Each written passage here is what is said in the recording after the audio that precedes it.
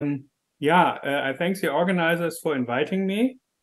And it's really always a pleasure to be at a summer school, particularly on quantum chaos.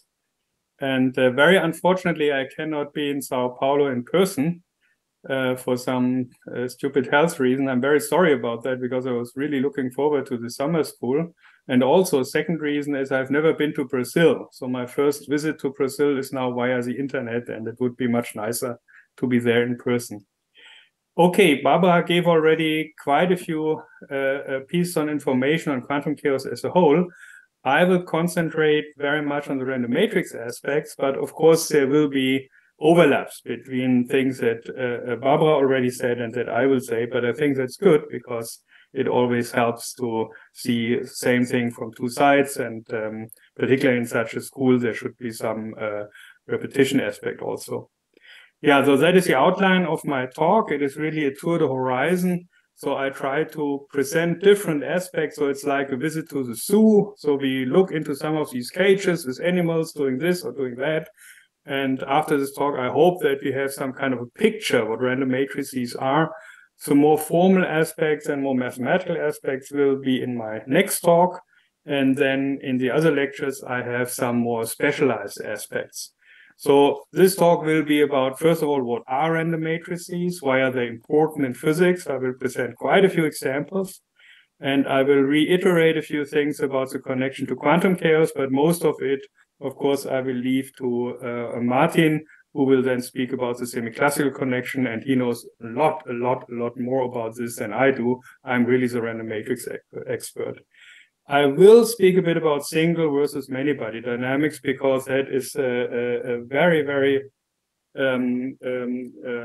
interesting topic which developed in the last years, even though it had always been around, but people didn't pay so much attention to it. Only more recently, they realized how important it is. Then I will speak about spectral transition in random matrix theory, and you will see that it's particularly important. So when we go from one symmetry to another symmetry, or from regularity to chaos, or things like that.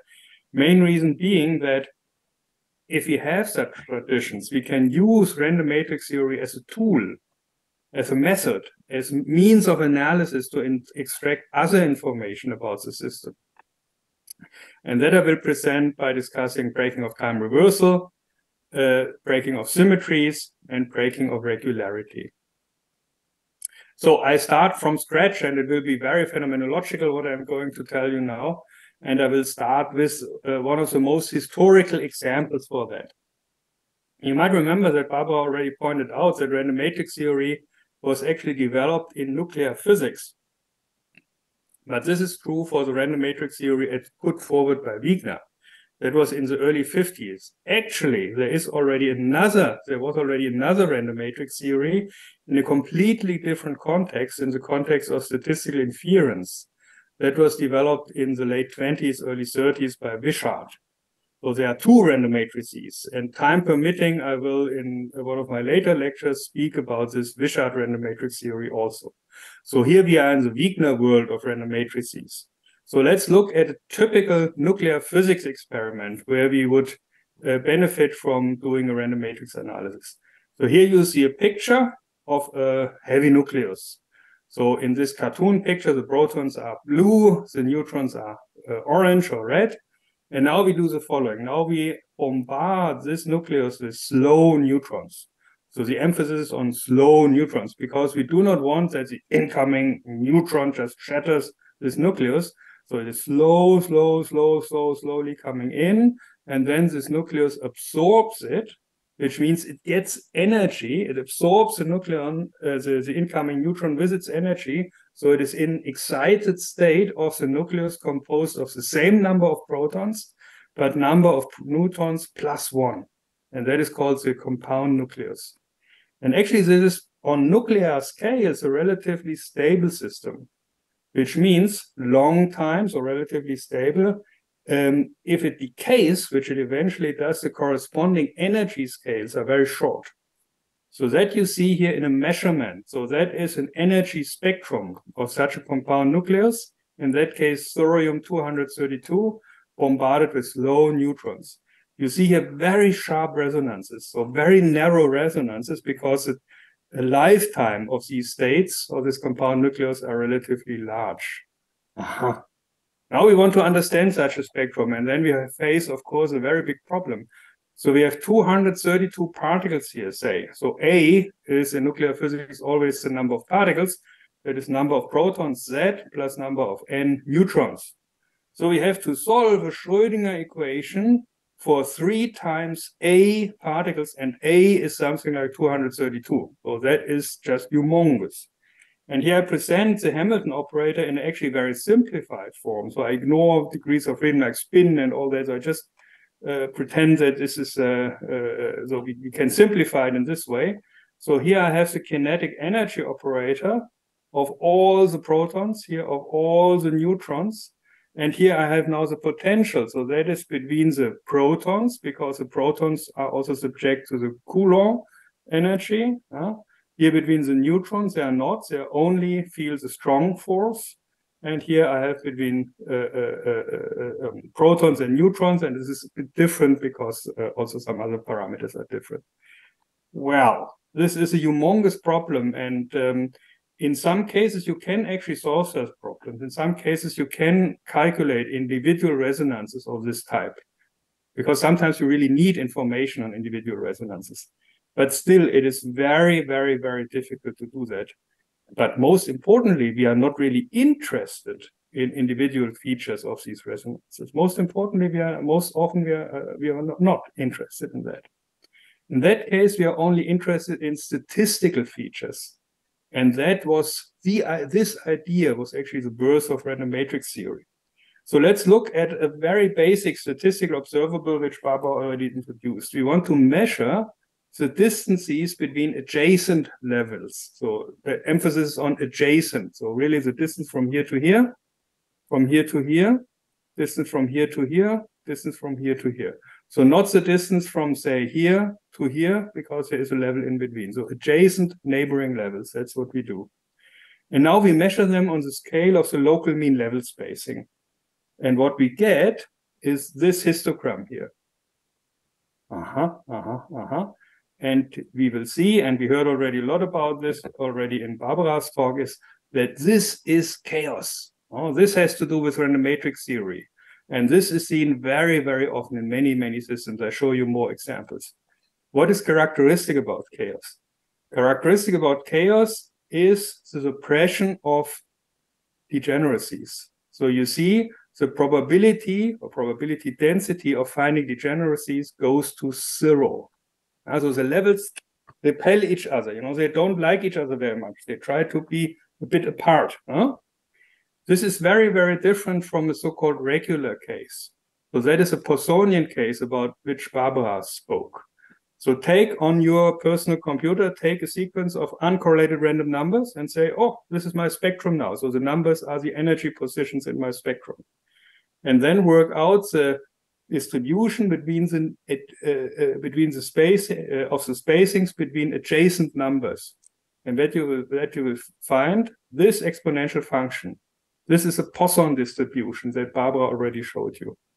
So you see that it's completely different. So here's a probability or probability density of fine degeneracies is very large, as opposed to the chaotic case. Now, another observable already introduced by Barbara is the level number variance. So if we agree to normalize everything to the scale of the local mean level spacing, we have by construction in an interval of length L levels on average, so by construction. And the level number variance is just how much does it fluctuate. So you know that actually from experimental physics. So if all of you probably did in some experimental class, some experiment on Geiger counters or some nuclear counter events or things like that. And then you have the number of counts and try now to estimate the error. And what do you take as an estimation of the error is the square root of the number of counts. And this is exactly what you would expect in the Poissonian case. And it is really true. In the Poissonian case, so for the spectrum of uncorrelated random number that you created in your personal computer, it is really so that we have L plus minus square root of L levels in interval of length L. So the error is really square root of L. which means that in this regular case, sigma squared of L, the variance is linear in L. And now, how different that is in the chaotic case. Huh? In the chaotic case, the sigma 2 of L behaves logarithmically for large L. And this is so because these levels don't like each other. They push each other away. They do not want to degenerate, which means essentially that this spectrum is more rigid. There are less, so the levels cannot explore the energy scale as well as in the regular case. So they are forced to a smaller to this rigidity that sort of forces the levels to stay more or less where they are. Now here you see this nearest level spacing distribution. That's an observable on the scale of 1 mean level spacing or 2 mean level spacing, so short scales. But this level number variance, it goes in principle to all scales. So it goes to 4, 5, 6, 7, 10 mean level spacing. So that is a long range observable. Now, short relation to chaos. So let me briefly summarize what Barbara said here. Let's do the following. We take this billiard, which is a Sinai billiard. So it's a square, and now we take out the circle here in the middle, and now we play classical billiard. And you have already seen a picture like that in Barbara's talk. I have here two trajectories, a red one and a green one, which differ only by a tiny, tiny little angle here near the initial point. But you see, after some reflections, whoa, they start deviating very, very much. Huh? So after a while, so the green and the red trajectory have nothing in common anymore. So actually, these orbits separate at an exponential rate. And that is typical for classical chaos. So that is the characteristic feature of classical chaos. And now we solve the Schrödinger equation in this geometry. So the condition is that the wave function is 0 at the boundary here, and at the boundary given by the circle here. And we get once more this histogram, which is almost indistinguishable from that histogram, and actually described by the same function, which I will present you later on. It is labeled here GOE. That is what you already heard in Barbara's talk. That is a Gaussian orthogonal ensemble. And once more, the comparison to the Poissonian case, so completely different. But there's an important point here, very important. So that is for a system where you have one particle in a complicated potential. But here we had many, many, many particles, also with complicated interaction, but it was a many-body system. Big difference. I come back to that many times during my talk. Now I want to say something which might surprise you a bit. What I have been speaking about so far is from the statistical point of view, not really specific for quantum mechanics. It is only specific for waves. And therefore, people nowadays, they speak more generally of wave chaos and not so much of quantum chaos anymore when they speak about the statistical features. No? Quantum chaos is really restrictive to this classical quantum connection, but the more general statistical aspect, people now speak of wave chaos. Okay, I want to give you here one of those examples which is quite striking in that. So here you see a quartz crystal. And you know, okay, if I bang on it with a little hammer, you know, it will vibrate. So there will be mechanical, elastodynamical vibrations. And so it's like a church bell. So if I do that, you know, I will actually get different eigenfrequencies of the system, and I can treat them as a spectrum. So this is actually a measurement of something like this. You know, could you distinguish that from the spectrum of, you know, these resonances in the compound nucleus? Well, if you're an expert, yes, but if you just look at it like this, maybe not. Okay, we work out the level statistics, and once more we get this distribution, which you have now already seen before. So many-body quantum physics, single-body quantum system, and a general wave system show the same statistics. I mean, you should keep in mind here that we have here completely different interaction, completely different wave operators. The only thing what these three systems have in common is that there is a linear wave equation with a wave operator, which in the quantum case here is Schrödinger or the Hamilton operator. And here in these classical wave cases, in that case, it's actually the Navier operator. It's not Navier-Stokes, that is for liquids and fluids, and here that is a Navier operator. Okay. So now we can ask questions. And one question was already touched by Barbara. How can we understand that for quantum systems? So can we establish a connection between the classical dynamics and the quantum dynamics? And that is very, very important. And I believe we will hear a lot more about that in Martin's talk. But here I want to ask another question. I just want to say, if that is so common, and I could continue now and show you many more examples, and actually in my lecture here, I will show you more examples, then the question arises, is there a simple schematic model which we can use to capture that?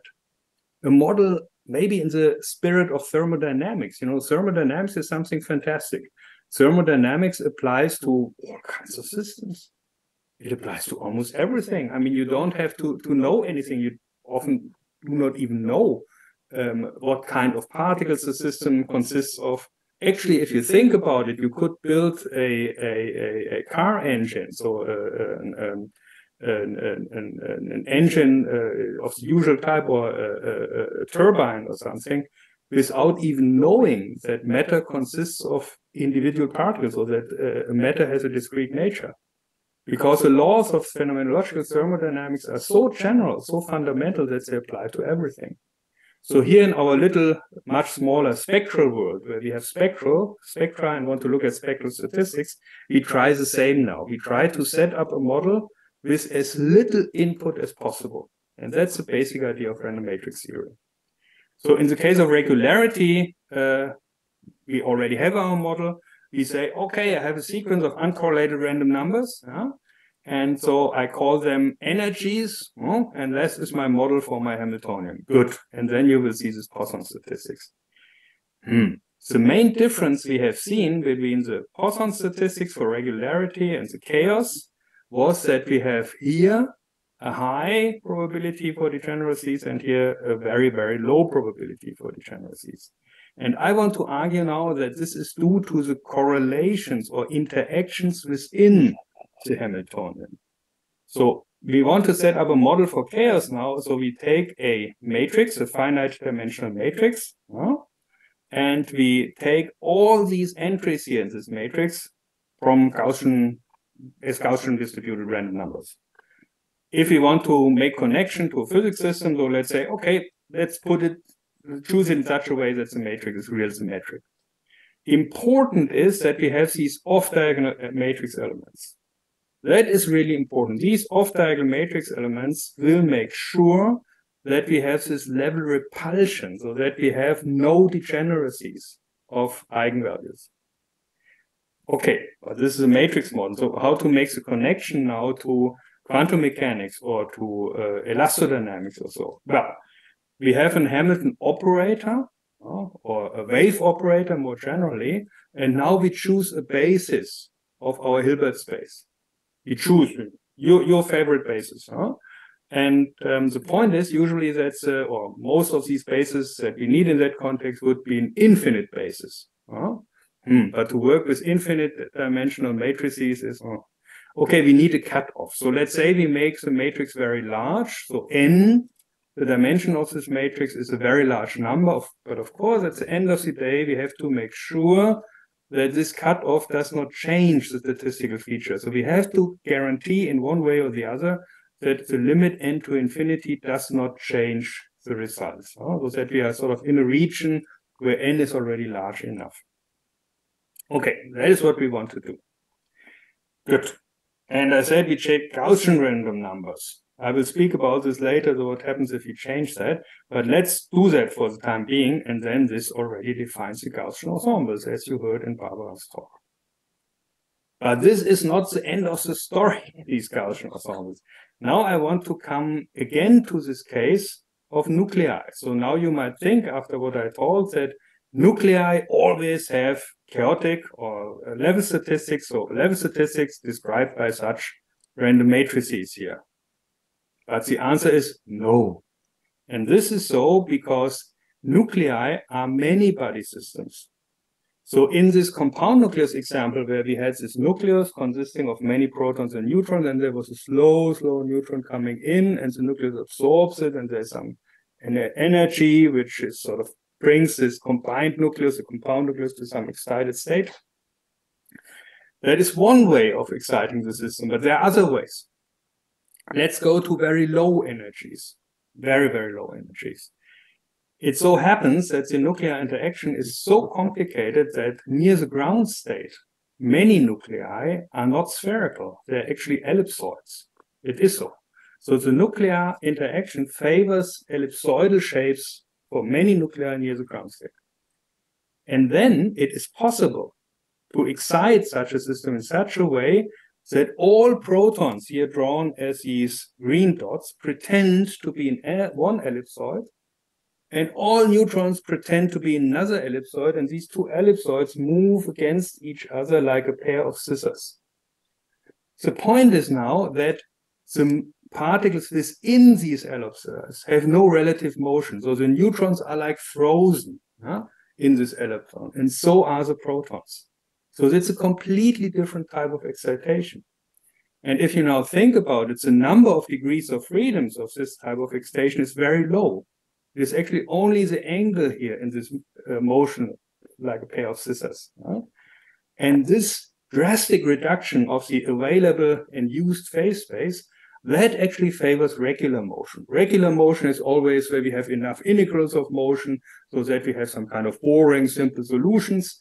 And that would be what happens here, because we drastically reduce the number of degrees of freedom in this phase space. And let's look at the level statistics. Yes, indeed. These experiments are actually very complicated. Yes, indeed, the level statistic is much closer to Poisson than to the chaotic Gaussian ensemble case. It's not perfect, but as I said, these are very difficult experiments. But in any case, you see the probability density of finding degeneracies is definitely not zero here. Aha, so we see what makes many-body systems so difficult and interesting is that depending on the means of excitations, they can show completely different level statistics. Okay, we keep that in mind. Yeah. After all, what we will always talk about in random matrix theory are the correlations. So I spoke about correlations within the Hamiltonian, but here I mean now the correlations in the spectrum. So I show you a famous picture that was first presented by Bohigas in a very influential review in 1984.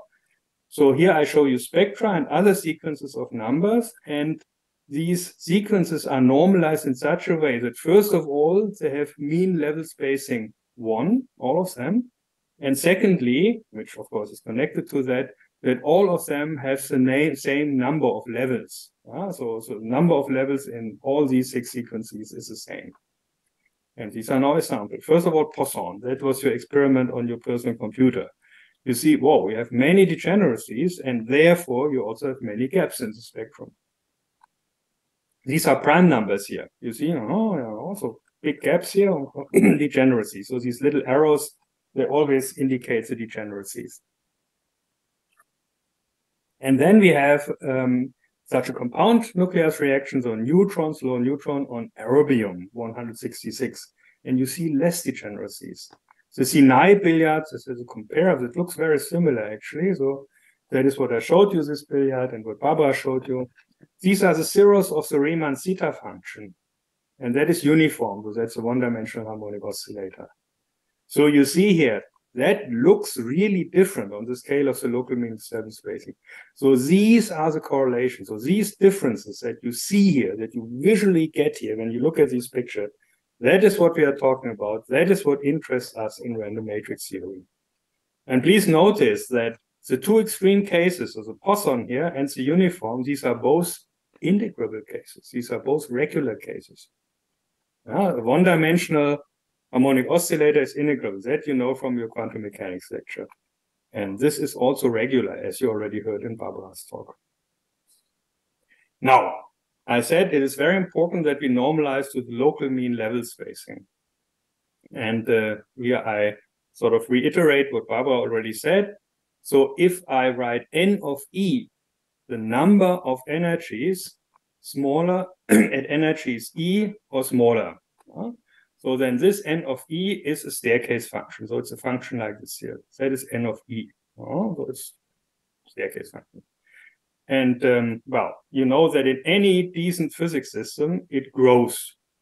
So the larger the energies, the denser are the eigenenergies. So we have the level density grows with energy. So which means the N of E becomes steeper, steeper, steeper, steeper, steeper. So the idea is now that we map that onto a scale in which that does not happen, in which we are like a little dwarf walking along here this smooth fit, which I call an average of E. And this little dwarf looks to the left and to the right, and then he assesses the fluctuations of the spectrum with respect to the smooth part. This is what we want to do. And so we decompose the N of E into an average part and a fluctuating part.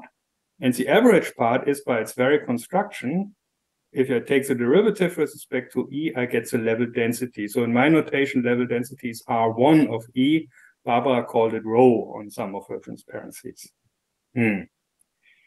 How can I sort of mathematically do what the dwarf does? Well, if I define a new energy, call it psi, in such a way that I take the old energies, En, add the function N average, then I have exactly that. Because if I calculate the differential now, d psi n, this is an average prime of En, den. And then you see this is rho R1 of E dE. And on the left side, there is 1. I have shown that the level density on this energy scale Xi is 1. And therefore, also the mean level spacing is 1. Why do I want to do that? The main motivation is we have seen that phenomenologically now that random matrix theory probably applies to very many completely different systems. Atoms, I haven't shown you an example yet. Nuclei, there's nuclear interaction, then we have this elastodynamics, and we have the billiards. So the interaction and all that is completely different, and also system-specific features of other kinds are completely different. And our way of comparing these very different systems is by normalizing to the same level density, to the same local mean level spacing. Okay. Now, this level number variance, which Barbara showed you and which I showed you, I want to give you now a definition of it, which is a very practical experimental one. So Barbara gave you the more mathematical definition as it pops up from the statistical theory, but I give you now a very basic empirical or experimental definition.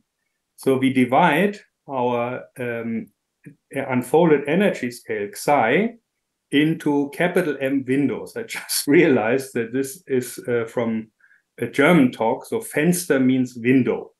So this is window number 1, this is window number 2, this is window number 3, and so on. So if you have the unfolded spectrum divided in M windows, we have M plus 1 such numbers eta 0, eta 1, eta 2, eta 3, and so on, which define the left and the right side of the window. Now I define empirically nu M of L, that is the number of levels in the window M, if I decide that all windows have the same length L. So the difference eta M minus eta M minus 1 is always L. So they all have the same length, they're all L. And then by definition, nu M of L is the number of levels in window M. And now I can do averages. I average over all windows, and then I get the average number. And I can also average the squares, and then I get the average of the squares. And then it's very obvious what the level number variance is. It's a difference of n squared averaged minus n average squared. By construction, let me reiterate that this average must be L due to the unfolding. So I could as well write here average n squared of L minus L squared. So that is a definition for which you need no theory, no random matrices, nothing. That is just a plain definition for an experimentalist who doesn't care about any theoretical theory. Now, the spectral rigidity, as Barbara already said, is a very closely related quantity. Due to our unfolding, we know that in such a window, we have these M windows. So the staircase function should fluctuate around a straight line. So here I define things in such a way that in each window I put the xi to 0. So that is for a given window M, and M of xi now is the number of levels as a function of xi, and xi is between 0 and L. So the spectral rigidity is nothing else but the fit of this staircase function to the straight line A xi plus B. So here you see that is a least square fit, nu M of xi minus A times xi minus B squared, integrated from 0 to L, and now I have to minimize it. And this is, for those of you who are interested in experimental physics, this is nothing else but the definition of the chi-squared. But it's a chi-squared as a function of L, so as a function of the length of the interval under consideration. This is a spectral rigidity. And of course, then I have to average over all these windows to get the spectral rigidity for this particular system. Okay, now we know a lot. We have already seen a lot of phenomenology. We have seen a lot of observables and things and pictures. So now we want to be a bit more mathematical and set up the model in a slightly more formal way. Actually, in my upcoming lecture, I will say a bit more about that. But here I want to make already a few points, and I realize that this fits very well to what we have already heard from Barbara. In a very old paper, Wigner and von Neumann, almost 100 years ago, looked at all possible Hamilton operators, and they realized that the decisive criterion to classify these Hamilton operators is, first of all, the question whether or not they are time reversal invariant. So time reversal invariance is something really amazing. As Barbara already said, it's an anti-unitary operator, so there is no quantum number assigned with it. It is not a symmetry in a strict sense. It is an invariance. Now, if I have no invariance under time reversal, then I must, according to the founding principles of quantum mechanics, I have to have a Hermitian Hamilton operator, and therefore also Hermitian random matrices or matrices in general. If I have invariance under time reversal, it turns out there are two possibilities, and they are distinguished by the spin of the system. If I have integer spin or half odd spin with rotation asymmetry, then I can choose H as real symmetric. So that is exactly the nuclear case. So that happens in the nuclear case. But then there is another case which is a bit special. If I have half odd spin and no total rotation symmetry, then the matrices have to be Hermitian self-dual. So there are quaternions involved. I do not want to speak much about this case, even though it's presently much in focus because there are new experiments. I just want to remind you, you probably have heard in some condensed matter physics lecture about ions in electrical crystal fields. And then you heard that Kramer discovered that then all eigenvalues are degenerate. So all eigenvalues have a degeneracy. They all come in pairs. And now we know that this is related to very, very deep physics and mathematics. So it's precisely this case. It has to do with the system's behavior. First of all, that's half odd integer spin, and that there is no total rotation symmetry. That's a Kramer's degeneracy. So what is this beta hanging around here? Beta 1, 2, and 4. Well, this is just the dimension of the underlying number space. So real symmetric, so we have only real numbers, so beta is 1. Hermitian, so we have complex numbers, so we have real and imaginary parts, so beta is 2. And for the Hermitian self-dual matrices, about I will not speak so much, we have actually the quaternions. And with the unit matrix, with the 2 by 2 unit matrix, you know, these are the 3 Pauli matrices. So we have 4, it's a dimension 4 of this underlying number space, and so beta is 4. Now, for those of you who are really into mathematics, I also add here the mathematics notation of these spaces. So we are, in mathematics, people would call these spaces symmetric spaces. And so the real symmetric matrices correspond in a mathematics notation to this quotient UN divided by ON, unitary group divided by orthogonal. Hermitian, they are more or less equivalent to the unitary matrices. And Hermitian self-dual is unitary in 2 n-dimension divided by the symplectic group. Okay, or just that you can make the connection if you see that somewhere, but it's enough to memorize real symmetric Hermitian and, if you wish, Hermitian self-dual. Now, Dyson's threefold way. Dyson's threefold way, as Barbara already said, is we equip now these matrices in these spaces with a probability density and a flat integration measure. Flat integration measure high, so that this means that this notation here, it means it's like a volume element. So I take in my real symmetric matrix and my Hermitian matrix all independent variables. I have, of course, to account for the symmetry. So in the case of the real symmetric matrix, only the elements on the diagonal and say on the upper triangular matrix are independent, and I just write the differentials there, so flat measure. And for the probability density, I choose a Gaussian. And that's it. So that defines my Gaussian ensembles, GO each, U E, GSE, and the cases beta equal 1, 2, and 4. With O, U, and S, that is orthogonal unitary symplectic, so defining the invariance of this. So it is very important for my model, for my random matrix model, that's a particular choice of the basis. When you remember, we had our Hamilton operator, and now we choose a basis in Hilbert space and make a cutoff somewhere. And of course, we don't want that the results depend on the cutoff, but we don't want that they depend on the particular basis either. So what we want is that this is invariant under any arbitrary rotation of the basis.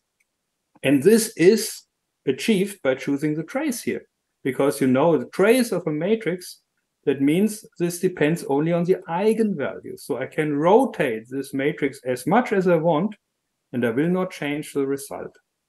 And in the orthogonal case, I can choose any orthogonal matrix here to rotate. In the unitary case, any unitary one, and in the symplectic case, any unitary symplectic one, actually.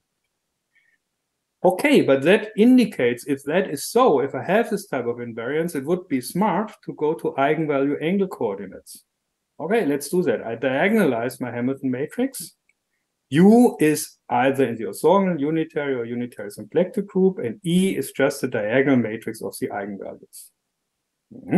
Here I'm a bit sloppy with my notation because due to Cramer's degeneracy, we have to double these eigenvalues for beta equal 4, but let's not do it. Let's just be a bit sloppy here, because otherwise it gets just too complicated with notation. So I have to make a change of variables. So in some sense, this is like going from Cartesian coordinates in 3 dimension to spherical coordinates. But here it's more complicated because we have in some sense more radial coordinates. So all eigenvalues are like the radial coordinates. So you know, the volume elements in 3 dimensions, so dx, dy, dz transforms into r squared dr sine theta d theta d phi. Okay, so we will have something similar here. And this is precisely what you see here. This is how this flat measure transforms. First of all, you see something strange here, d mu of u. So what is d mu of u? D mu of u is a so-called invariant Haar measure. So I just reminded you of what happens for the volume element for a 3-dimensional vector. And so what appeared there was a solid angle, sine theta d theta d phi. So you might wonder, why is a sine there? So why do I need sine theta? Why is it not just the 2 angles, d theta, d phi? The sine theta is very important because it makes sure that we treat all points on the solid angle, so on this unit sphere, the surface of the unit sphere, that we treat all points in the same way. So we do not give higher weight to some of the points. So we have to choose a specific parameterization with sines and cosines, and so these are the spherical coordinates. And then we have to make sure that this does not put different weights to different points. And then if you go through the math, you see this is a factor sine theta. And for groups, for n-dimensional groups, we have something similar, but it's a lot more complicated. So this mu means that we have not only the differentials of the angles here, in the group parametrization, we have also sines and cosines of these angles. So these are very messy objects here. But the good news is, right now, for the time being, we don't need to worry about that. But this here is now the interesting part. That comes also from the Jacobian of going from the Cartesian coordinates to eigenvalues and angles. And this is a Vandermonde determinant. It's the product of all energy differences. So all eigenvalue differences lifted to the power beta. If you think about this for a minute, you see, wow, whenever two eigenvalues degenerate, then this whole right-hand side is 0. So every degeneracy of the eigenvalue annihilates this probability density. Yes, that's the point. And actually, that's the only point of random matrix theory. That is how this model acts. And so this whole Vandermonde determinant due to the Jacobian of this transformation is there because we have all these off-diagonal matrix elements in a fully occupied matrix. So it is as simple as that. This Vandermonde determinant, that explains almost all of the phenomenology. So whenever two energies, whatever you choose, if E27 and E59 are equal, pop, the right-hand side is annihilated. So that is how random matrix theory works. Okay. Now we want to calculate the correlation functions. So the correlation functions of k levels or eigenvalues are the PDF of finding a level in each of the intervals EP to EP plus DEP, so differential intervals. So if we want to do that for k levels, we have k such intervals, and we do that regardless of labeling. So we don't care if the level is here or then this interval. So we do not want to distinguish in which interval the level just happens to sit. But then we can calculate the k-point correlation function, so this PDF of finding a level in each of these intervals, by just integrating out from this expression n minus k variables. So we integrate from k plus 1 to n, and then we are done. So this is this PDF. So it is a calculation, as you see, and because of this term here, you can imagine that this is a very, very complicated type of calculation, actually. In the case of beta equal 2, the unitary case, which happens to be mathematically the simplest, this problem was fully solved in the early 60s by Mehta, Godin, and others from the French school at Saclay. And Dyson solved the problem for the beta equal 1 and beta equal 4 cases then much later in the early and mid-70s. So, but they are closed form results. So for beta equal 2, what I get is a determinant of dimension k by k, in which I have this kernel here, which is a sum involving the oscillator wave function. So these are the eigenfunctions of the one-dimensional harmonic oscillator. Might be a bit surprising, but it's not so surprising because you see we have here Gaussian functions. You know how important they are for the Hermitian polynomials and so on and so on. So it's not so surprising. In the case of beta equal 1 and beta equal 4, we get more complicated structures, the so-called Pfaffian or quaternion determinants. I don't show you the result because it's really messy. Now comes the surprise. And well, it is actually a real surprise, because if I now look at the simplest correlation function, which is a level density, so R1 of E, and I plot it for large n, I see, oops, that is a semicircle. It is a famous Wigner semicircle. Here, the red dashed line is the analytical result, and the blue histogram, that is a numerical simulation.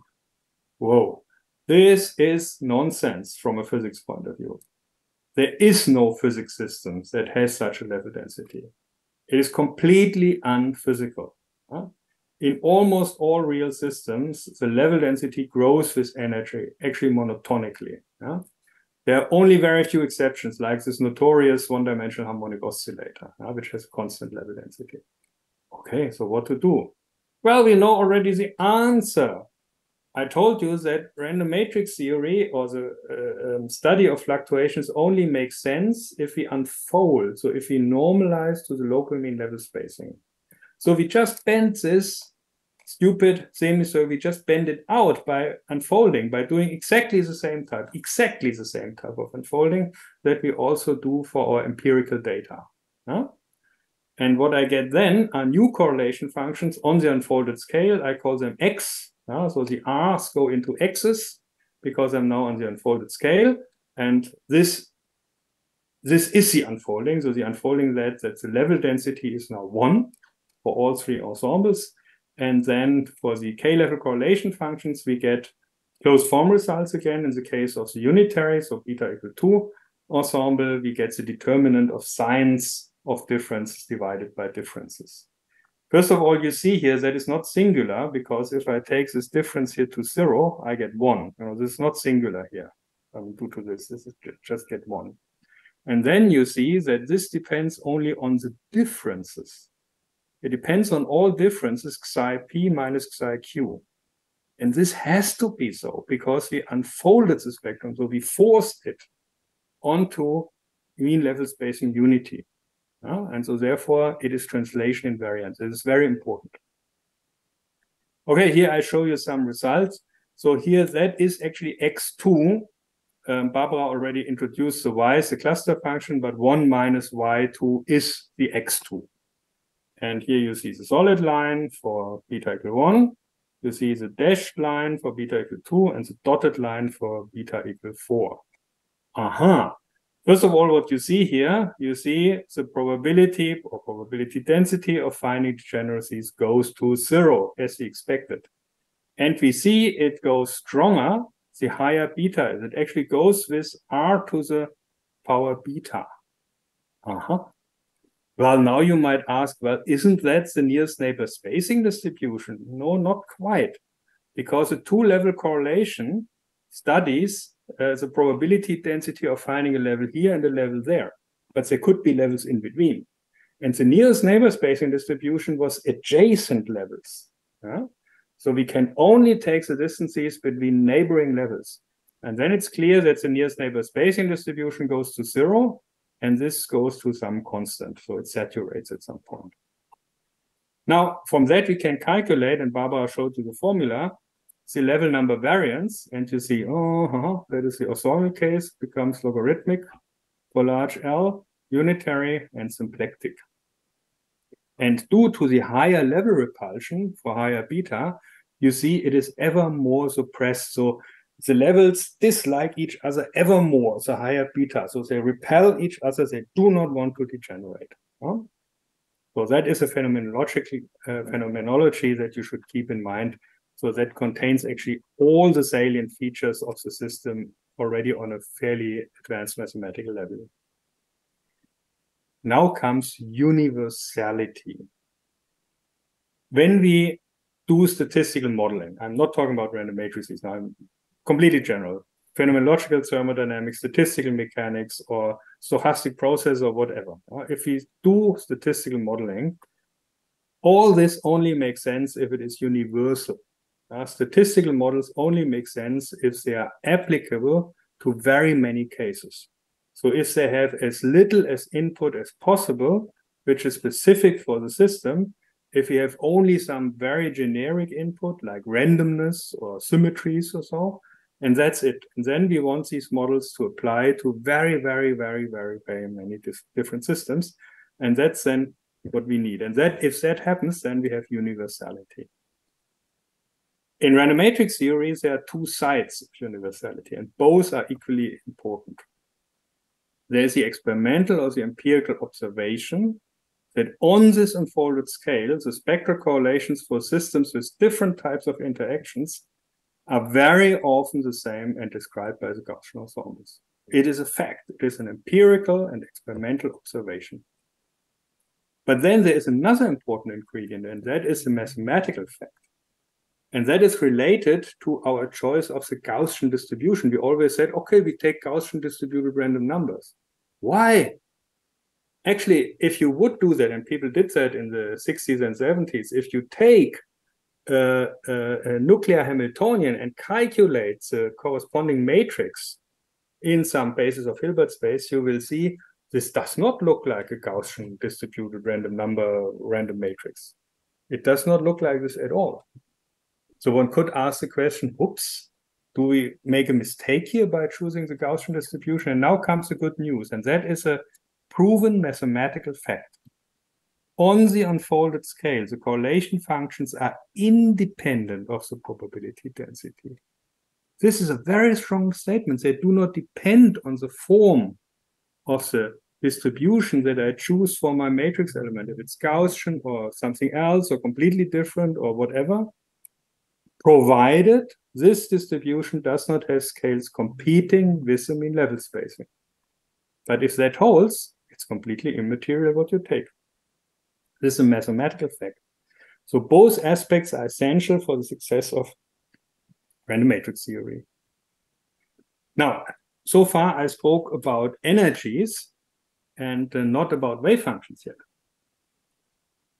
But making an assumption that my Hamiltonian can be represented by a random matrix, I inevitably also make an assumption about the wave function. Why? I diagonalize the Hamilton matrix, I say it's supposed to be random matrix, which means that it's fully equivalent to this eigenvalue equation. This UN is the eigenvector of the matrix H to the eigenvalue En, and the UN, these are the columns of the diagonal matrix U. And these are the wave functions, of course. I mean, this eigenvector eigenvalue problem is, of course, the matrix version of the Schrödinger equation. Okay, now you look at what you get from diagonalizing random matrices, and then it turns out that for large n, the components of these eigenvectors are Gaussian distributed with variance n. That's actually fairly easy, variance 1 over n. This is actually fairly easy to show. And actually, I thought of making a problem out of it for the tutorium, but then I didn't because it requires some knowledge about hyperspherical coordinates. But if you know that, it's very easy to show. It's much easier than calculating the level correlations. So you get a Gaussian function like this. Well, I want to prepare something which I will tell you later on, and that is the following. If I make a transformation of the y, so the y would represent an individual component of the eigenvector un here, and I transform it in this way by taking the Descartes logarithm, I deform the Gaussian distribution in this way. So it's a skew now. It's a skewed distribution, but it peaks at 0. And now, right now, you cannot understand why this is very helpful, but later on, when we speak about random matrices as a tool, you will see that this is extremely helpful. So I just want to tell you now here that you can do that, even though right now there is no reason why we do that, but later on there will be a big reason. So for which observables can we use something like that? Well, for example, electromagnetic transition. So we have an initial state in an atom, molecule, nucleus, wherever, and now we have an electromagnetic transition operator, say an electric dipole or magnetic dipole transition or whatever, and we go to a final state. In atomic physics, we have almost exclusively electric dipole transitions, but in nuclei, we can also have magnetic dipole, electric quadrupole, magnetic quadrupole, and so on. And yeah, what would the experimentalist measure? The experimentalist would measure the matrix element of the transition operator between these two states, initial and final, but only the absolute value squared of it. Now, if we know that the entries of the initial and final states are described by random matrix theory, so we know that they're Gaussian distributed, and then we get, for this quantity, just by the central limit theorem, again, a Gaussian distribution. So that would be an immediate consequence, and you will see we will need that later on. So now comes the question, which I'm not going to answer, but we will hear a lot about this in Martin's talk. Why do random matrices work so well? First of all, in a general sense, there is no answer to this. In a general sense, one can only argue, there is complexity, and if I go to some Hilbert space basis, then the matrix looks very random and things like that. So as a general answer does not exist, unfortunately. I would love to give you this answer, but there isn't any. but there is a good answer if the classical counterpart of the system is fully chaotic. Let me reiterate what you already heard from Barbara. There's a Bohigas-Giannoni-Schmidt conjecture. Random matrices describe the level statistic of quantum systems if the classical counterpart is fully chaotic. This is attributed to Bohigas, Giannoni, and Schmidt. Actually, it was stated even earlier by Casati, Valls-Gries, and Guarneri. Nobody really realized the importance of that, so it was rediscovered by Bohigas, Giannoni, and Schmidt. But for reasons of fairness, actually, these three guys should always be mentioned here also. And then it was Berry who gave a first heuristic explanation of it. And his heuristic explanation resides on the Gutzwiller trace formula, because he derived an amazing result. The quantum spectrum here on the left-hand side, so En are the quantum eigenenergies, is in leading order H bar. So that is semi-classics, leading order H bar, a smooth function, and then a sum over the classical periodic orbits as introduced by Barbara of this form here. I'm cheating a bit because there is also anyway. So there is the classical action here. There is a phase factor. That is why I'm cheating, which I suppress here. And then there is a stability factor here. So this is in leading order H bar.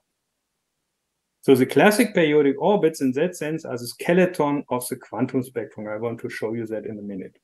So, but what happens if the classical counterpart is not fully chaotic? Then we have different level statistics that relates to Berry and Tabor.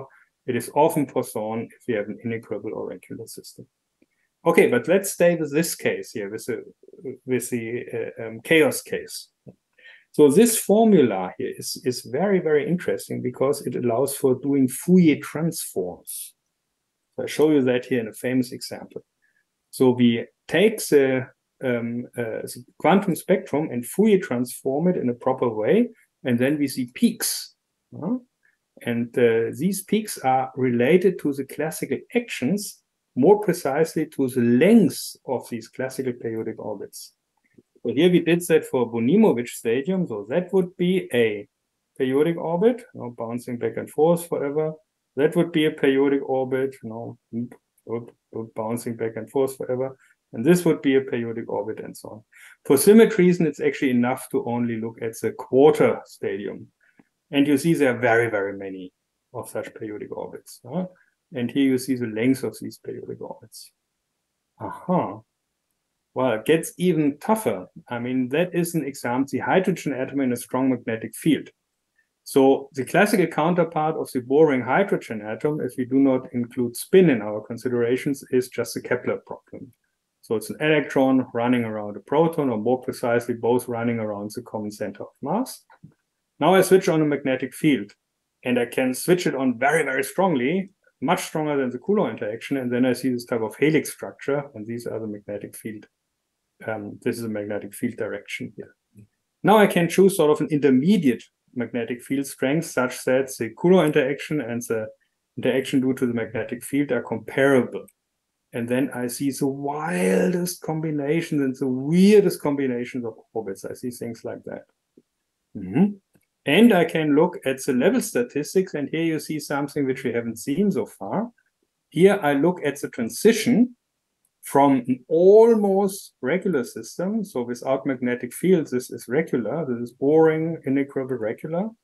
And now I make the magnetic field stronger and stronger. And you see I make a transition to the chaotic case described by the spacing distribution that we always said is GOE or chaotic. We will come back to that later, but here I just want to draw your attention to it. Now again, we do in that case another slightly different type of Fourier transform because there's some other feature. And then we can actually analyze also the spectrum of the length spectrum of the periodic orbits in a similar way as in the case of the billiards. Now, it is clear, the longer the orbits are, the more do they explore of the available phase space. And so the universal specular statistics will actually depend or will be sort of forced onto the system by these longer orbits. Now, so that was case of where we have classical chaos, but it was chaos for a few particles, or actually really one particle, because even the Kepler problem is essentially effectively a one particle problem, because we do this in reference to the center of mass. And billiards are one particle problems. But most real life quantum systems, for example, the nuclei, consist of many particles. So the question arises, why does it make things different? I showed you already, and I will reiterate that, in the case of this nucleus, which I excite in two different ways, and I get different level statistics. Another aspect is indistinguishability. In contrast to classical mechanics, identical particles cannot be distinguished in quantum mechanics. This is something we have to cope with. And now this is very much related to what I showed you about these two nuclei examples, that is collectivity. In systems of many particles, coherent motion is possible in classical and quantum mechanics, and collectivity yields boson level statistics. This is what I told you. So all protons pretend to be in one ellipsoid with no relative motion with respect to each other, and all neutrons are in another ellipse. And these ellipsoids, like with frozen particles inside, they move against each other like a pair of scissors. And so that is a collective motion, a coherent motion of all protons versus all neutrons. But these 2 points mean that the previous reasoning to explain the Bohigas-Giannoni-Schmidt conjecture, as starting out from the Guhr-Trace formula and so on, does not simply carry over from single to many particle systems. So there are more things which one has to take into account here. And I believe in Juan Diego Urbina's talk coming week, we will hear a lot more about this. But I want to give you a few appetizers already now. So let's look at a two-body system. Let us begin with two particles. So I have here a box and two particles. And now, two hard spheres in a box with hard wall and periodic boundary conditions. So I put that on torus. I could do what one does in such cases. One removes the center of mass motion. Whoa, and then one sees, whoops, this is just a Sinai billiard. This is actually how Sinai constructed this. So this system is equivalent to the Sinai billiard. Aha, so that two-body system is chaotic. So what should we do for n particles? Well, that would be the so-called Boltzmann gas. We have n hard spheres in a d-dimensional box with hard walls. So here they are. These are not point particles. This is the finite radius, the finite size of these particles.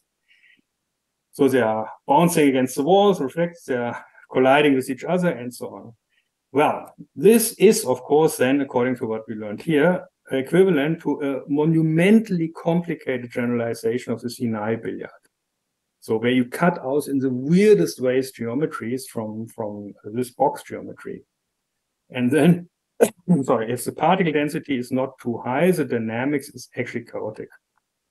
And there are two ingredients you need. Here's the hyperbolicity. Hyperbolicity is that the trajectories should separate at an exponential rate, actually, in a chaotic system. That is hyperbolicity. And the rate at which they do is called Lyapunov exponents. So the Lyapunov exponents have to be positive. And ergodic. Yeah, actually that was proven by Silmani about 10, 15 years ago, 20 years, 15 years ago. Let me remind you what ergodicity is. You know that concept from statistical mechanics. In quantum chaos, it's almost the same concept. This notion of mixing is a bit, but not so important here. So if I have here a cartoon of a phase space and my system explores the phase space in this really, really long trajectory. I had a lot of fun drawing this trajectory, believe me. And because it's not supposed to cross itself, to intersect, so it had to be very, very careful. So you see, it explores the full phase space. Not that it hits actually every point in phase space, but it comes very close to every point in phase space. Which means I can represent time averages by ensemble averages, by just summing up points here in phase space. Aha. This means that every constant of motion, in addition to the energy, restricts the motion to a subspace of 2dn minus one-dimensional energy scales. So this notion of ergodicity here and chaoticity are not independent. Every new constant of motion will restrict my phase space ever further. And only the part not sort of confined to constant of motion, that is where the chaos can happen, can take place. Yeah, and here again, I said indistinguishability and collectivity. And here, let me remind you, this was the example of a collective motion. So here we have seen that collectivity reduces the available phase space dramatically, enormously. And in that example, it reduces it so much there's only 1 degree of freedom left. It's the angle of rotation between these pairs of slivers. So, and a nuclear system can do both. So chaos and this regularity. So the role of collective motion, more generally, I want to just briefly discuss in the case of this classical Boltzmann gas here. Air. So this air, which I'm breathing, which you are breathing in Brazil, and I'm breathing here, that is a Boltzmann gas in good approximation. So what is sound? Sound, these are pressure waves in the air, so these are strongly damped waves, but this is a collective excitation. But very little is known about collective excitations in the quantum Boltzmann gas. They might die out as energy becomes very large. What I mean by that is the following. If I look at a many-body system, there are all different kinds of motion, because if they sort of move incoherently in a wild way, and it's completely clear just by intuition that there will be, particularly at higher energy, ever more different states and different forms of motion, while the number of collective excitations, collective motions cannot grow that fast. So which means if you are talking about a bound system, like in thermodynamics, then you can say, oh, let's forget this collectivity, because if I go very high up in energy, they are not important anymore, which would probably also apply to most of condensed matter systems. But for the nuclei or atoms or molecules, this does not apply because they are self-bound. There is no container holding a nucleus together. It holds itself together. But that means there's a maximum energy. So if I do not bombard the nucleus with slow neutrons, but with very fast neutrons, it just shatters the nucleus. So the pieces fly around. And so you see there is a maximum energy which I can put into the system. And that means there is just a threshold. There's a cutoff. And so therefore it is not clear at all. Actually, it's really not clear. Actually, experimentally one knows the opposite, that the collective excitations die out. Definitely not so. In any case, if you want to apply semi-classics and all this reasoning, random matrix theory to real systems, we cannot ignore these self-bound cases. And we have to cope with that. But here comes the good news if we just look at it from a purely statistics point of view, just from a practical, phenomenological, statistic point of view. Random matrix theory is an effective model only based on fundamental symmetries of the system and on the assumption of full randomness, for the Hamiltonian in a non-specific Hilbert space basis. That's random matrix theory. Based on fundamental symmetries of the system and randomness. So no further system-specific properties. But once we did that, once we have mapped the system onto something like that, we cannot even tell if the original system was many-body system, single-body system, what kind of interaction it was. We just don't know anymore. We cannot tell from such a matrix what it was. And if we represent this matrix then by a random matrix, then it's only the question, does it work or not? And it works.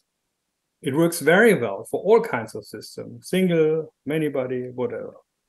So from just phenomenological, practical, empirical point of view, random matrix theory is a powerful generic model for spectral statistics in spirit similar to phenomenological thermodynamics. So now we want to speak a little bit about random matrices as a tool. So I first want to tell you a bit about the localization effect. Asking a very simple question, it's actually very interesting. I asked this question many people, and even the most intelligent and brightest people often give wrong answers. The question is so simple that you somehow really don't see the point when I first ask it, but this makes it interesting. I have two coupled elastodynamical systems. So I have here a church bell and I have a church bell here or something, and they are coupled in this way. So I have some kind of tube coupling them, and and I solder it together, and then I have that. Now I take a hammer and bang on this system. And the question is very easy. If I wait some time, what is the intensity in the other system? So do I have an equilibration or equipartition of the intensities, of the vibrational elastodynamical intensities after a long time? Almost all people I asked said, yes, of course, no problem, yeah, definitely. But this is not right. The answer is not right. This experiment was actually done by Weaver and Lobkis. So these are the two coupled blocks. Here you see there's carved out things, cut it a bit to make it chaotic. Huh? And so the coupling you don't see. So the coupling connects here. So that's not visible here. Don't know why they drew it this way, but that couples things here in this way. And now they measure the intensity ratio, intensity E2 in the second system, normalized to E1 in the first system, for low frequencies and for high frequencies. And you see for high frequencies, I get an equilibration. So that saturates at 1. But for low frequencies, it saturates much below 1. So there is no equilibration. There's some kind of a localization. So most of the strength actually stays here. They supported that because they were very surprised. They supported that by numerics based on real elastodynamic equations, so really two-dimensional elastodynamic equations. Huh? I want to show you that we can understand that with the most primitive random matrix model in no time. So I do it really in a very primitive way. I do not even have large matrices. I have random numbers, 2 of them, H1 simulating the first, H2 simulating the second subsystem, and V models the coupling. And I have here parameter alpha to tune the strength of the coupling. So I get this type of matrix here. Excitation of the subsystem means I have a source vector, which is 0 in the place of the second system. So the intensity in subsystem 2 is nothing else but the following. I take the projector onto the subsystem 2. I time evolute it. So T of T is a time evolution operator, as you know it from quantum mechanics, same in other wave systems. And then I sandwich it with the source vector. That is E2. Okay, and now I make a random number, a random matrix or random number assumption for these numbers H1, H2, and V, let's say Gaussian, and I calculate the average intensity, and I get this here. I get a constant depending on the alpha, and then I get a term here, which is some kind of Gaussian average over some Bessel function terms. That means for large times, I get here, for this integral, so there is a simple mathematical theorem actually that tells you that this integral has to vanish for T to infinity. So I get this factor here for large times. And you see, this is not necessarily 1. It can be anything. So it depends on the strength of the coupling. How to understand this? Well, first of all, let's compare it with the Wigner-Lobkis numerical simulation in this two-dimensional system. You see that here. And this is our random matrix model. And you see that it describes this very, very well. Even the overshoot for short times is described by that. But this is actually more like a coincidence. I'll tell you in a minute. Then we did it also for random matrices. So we made out of H1 and H2, we made n by n matrices, and these are now n by n coupling matrices and so on. And then you see, we get such a curve. We don't get the overshoot anymore. I tell you why. And that is compared to other realistic calculations by Weaver and Lobkis. And you see, again, there is not necessarily a saturation. Sorry, an equilibration. There is a saturation at finite values below 1. But we can explain that very easily. I want to do that now. The point is this bottleneck here, this link, this coupling here. Imagine that I have low frequencies. If I have very low frequencies, that means I have relatively large wavelengths. So the intensity, if it wants to propagate from here to there, so all wavelengths have to get through this bottleneck, and they won't. So what I have to compare is, from the point of view of the spectrum, the size or the strength of the coupling to a typical mean level spacing, or in that case, a typical frequency or something, whatever. And this ratio I want to call lambda, and that is actually the decisive parameter. If I have, however, high frequencies, then the typical wavelengths are smaller and more waves will get through here. So where does the overshoot come from? In the beginning, so for short times, I will have some waves which just run through the system here like this. But as time proceeds, this will not happen anymore. So the waves become more complicated, and so this overshoot will go away. But already from the 2x2 matrix, and then also from n/n matrices, we can understand that. And the important thing was we only needed waves, randomness, and structure. So this is structural information. So that is the alpha. We only need a number. What we did not need was a precise knowledge of the dynamics and the wave equation. I never wrote down here what the elastic wave equations are. You don't need them. And this illustrates how widely applicable that is. Next example, symmetry breaking. Let me remind you, I have some wave equations, so say the Schrödinger equation, or some other wave equation, and I have a symmetry operator. The system possesses the symmetry if the Hamiltonian commutes with this operator. And if I go to the eigenbasis of the symmetry operator, I get these matrices. Example, hydrogen atom, boring hydrogen atom, and I take angular momentum squared. So this matrix A here is now L times L plus 1 for L equal 1, 2, 3, and so on. And these are the unit operators of dimension 2L plus 1. And these are the corresponding Hamiltonian or Hamiltonian matrices. If symmetries are absent, you don't have this commutation relation. Here we want to show you now an experiment on the crystal symmetry of quartz.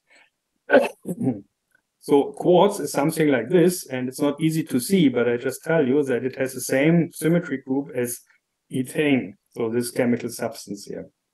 The symmetry group is D3, so it's rotations about 120 degrees, about 240 degrees, and a so-called flip symmetry. So if I grab the system along the CC axis and turn it upside down, this is also a symmetry operation.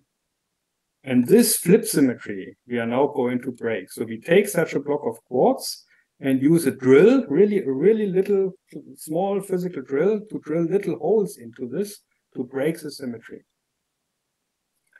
So, and this is what you see for the spectral statistics. So if we do not, so as long as the symmetry is conserved, of course, the states belonging to different representations of the symmetry, so it's like spin. So to spin up or spin down, they do not repel each other because it's a symmetry. So there's no interaction between them. But now we break the symmetry. So here we have a spacing distribution which does not go to 0 because the states of different symmetry representation do not repel each other. So it goes to 0.5 or something. But now if we break the symmetry, the degeneracies are immediately lifted. Here's some compensation now. And if we make the breaking stronger, this compensation becomes stronger. And here we see the transition into the case of fully broken symmetry, or there's no symmetry at all anymore. And the parameter is again alpha over D. D is the mean level spacing. And what is alpha? It is compared to the wavelengths in the systems, the size of the little hole that we drill. Actually, there's a funny detail.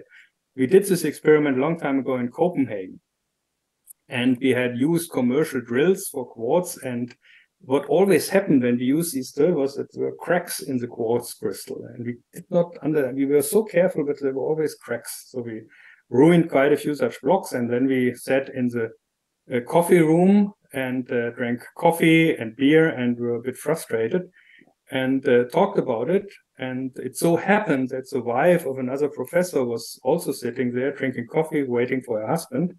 And then she said, "Look, guys, I have the answer for you." So the point was, she is a dentist, and she knows that, and therefore she knew that dental drills are made a bit different. So normal mechanical drills, so you have on the head of the drill, you have chunks of diamond, which have very different sizes. And the biggest chunks of, they ruin the material the most and in the most brutal way. So this is what produces the cracks. And this is, do not want if somebody drills in your teeth. You don't want that. So therefore, dental drills, they sinter only diamond pieces of about the same size onto the head of the drill. So therefore, you have no cracks there. And then she gave us such a drill the next day, and we did the experiment, and everything worked very nicely. Now, this symmetry breaking is, I want to show that here in the next example of isospin in nuclear physics, is very, very similar to what I showed you about this example of, this equilibration in the two systems, in these two elastodynamical systems. The same type of Hamilton operator that we use here, and the same type of wave operator that also applied to this quartz crystal symmetry breaking. So the symmetry breaking in nuclear physics that we want to study is now the breaking of isospin. You know that protons and neutrons can be viewed as one particle with two different representations, isospin up, isospin down. So that is the protons and the neutrons.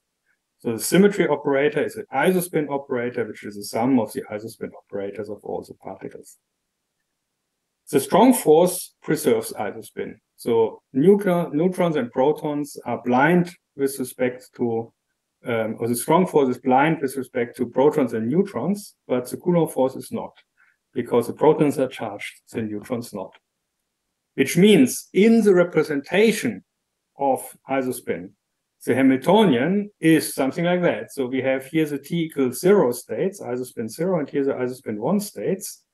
And here we have now a coupling due to the Coulomb force, where the alpha, so the strength of the coupling, is experimentally the root mean square Coulomb matrix element. And here we did an analysis.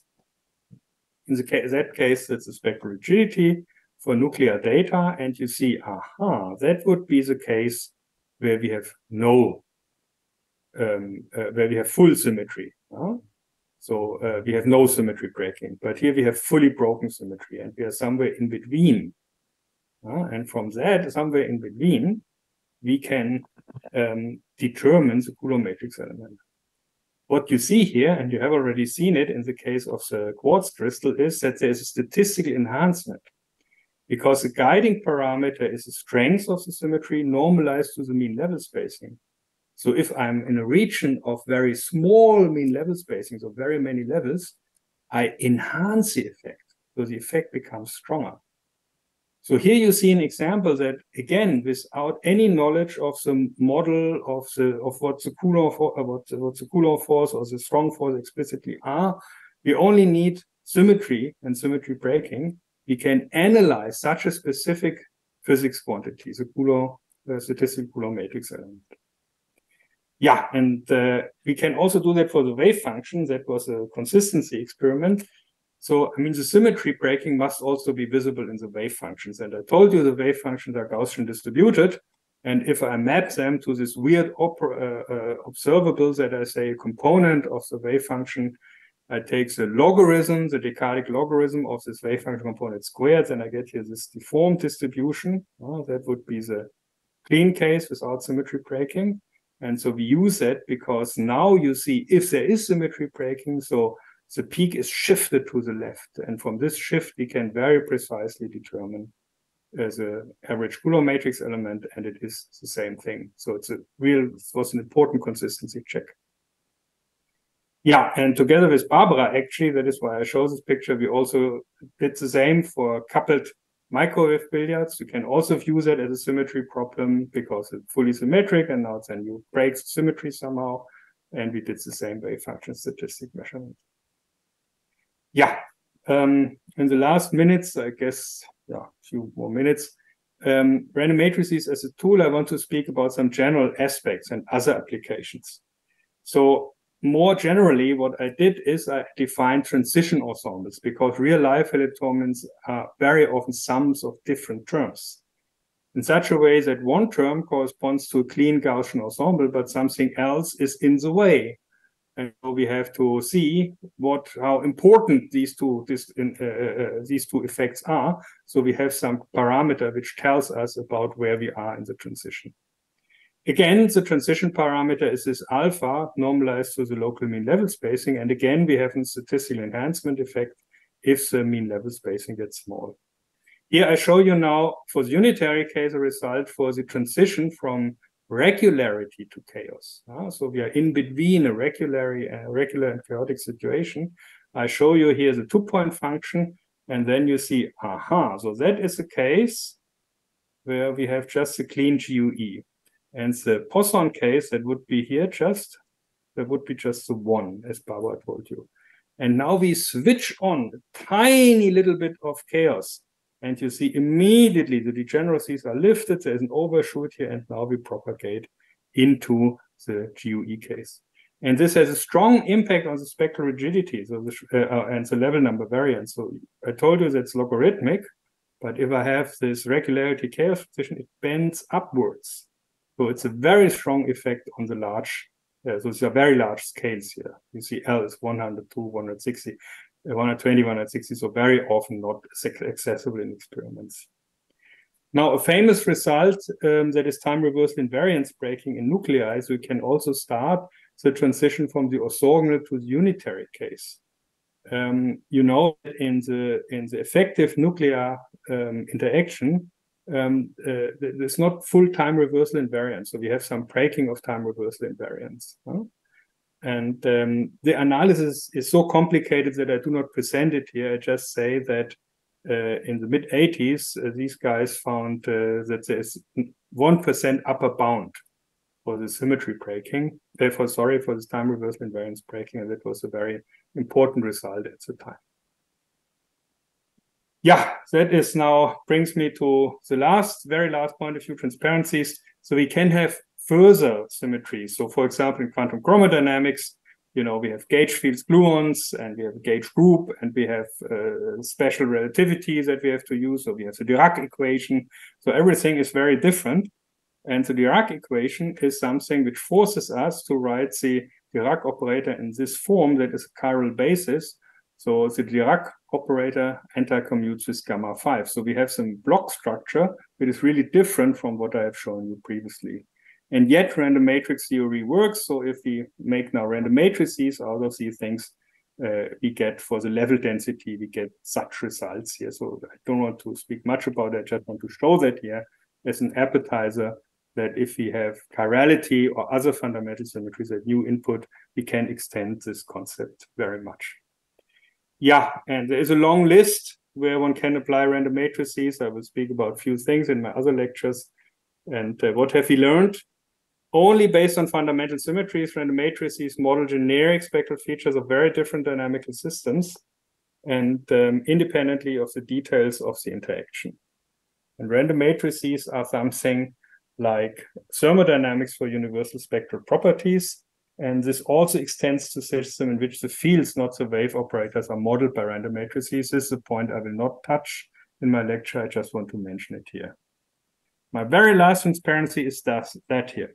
You are here now, here, and I'm here now in Duisburg, or near Duisburg. And what you see here is a Mercator map. A Mercator map is a cylindrical projection for nautical purposes. All lines making constant angles with meridians are represented by straight segments on a Mercator map. So that was very important for seafaring and for nautical purposes. And believe it or not, these maps were made in Duisburg by this guy, by Gerd Mercator, but a long time ago. So if you don't know where Duisburg is, at least you know now that a guy from Duisburg, Gerd Mercator, made these maps which had large impact on seafaring. Thank you very much for your attention.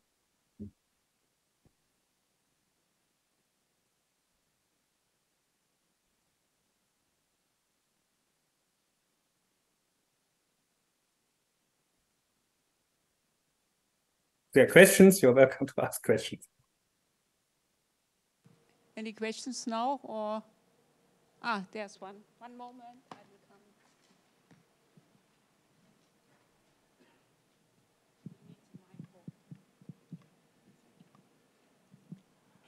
Professor, do you listen to me? Yeah, I can hear you. Okay. Congratulations for your presentation. I have a doubt about the zeros of zeta function, and it's the following question. For high values, the zeros of zeta functions follow the GUE distribution. Yeah. Why is there a link with random matrix theory? Does zeta function present some special property? That is actually a very, very deep question. And there are many people, particularly my colleague John Keating and also Michael Barry at Bristol, who worked on this for many years. So it would be wonderful to establish this link beyond the phenomenological observation that it does follow the GUE. So this you do just empirically. Huh? So there was a guy named Odlitzko who just did that. Actually, as far as I know, after a discussion with Dyson. So Dyson asked him, I mean, why don't you try to? And then he did that and he found a very good agreement. Now, it would be fantastic if we knew a dynamical system that corresponds to the Riemann zeta function. And there is actually something which is called the Riemann-Siegel formula, which looks a bit like the Gutzwiller trace formula. So there are lots of indications that seem to hint at a connection between semi-classical understanding of the Riemann zeta function and to this semi-classics of quantum chaos and semi-classics of the Riemann zeta function. But maybe Martin knows more about that because he is at Bristol. But to the best of my knowledge, it was in the end one found very many interesting features, but not really the dynamical system that provides this connection.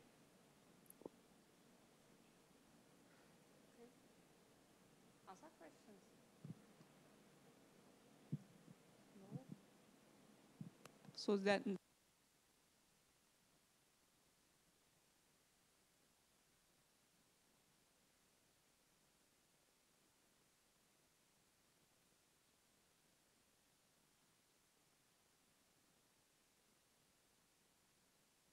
Can you hear me? Yeah, yeah.